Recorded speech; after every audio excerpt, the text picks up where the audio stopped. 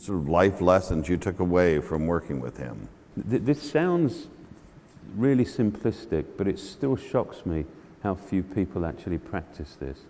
And it's a struggle to practice, but is this issue of focus. Steve was the most remarkably focused person I've ever met in my life. And the thing with focus is it's not sort of like this thing you aspire to, or you decide on Monday, you know what, I'm going to be focused. It is every minute, why are we talking about this? This is what we're working on. You can achieve so much when you truly focus.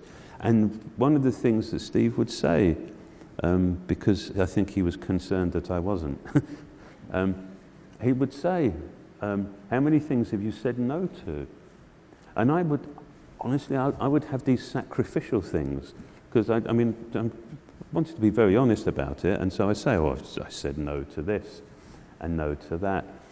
And but he knew that I wasn't vaguely interested in doing those things anyway. So there was no real sacrifice.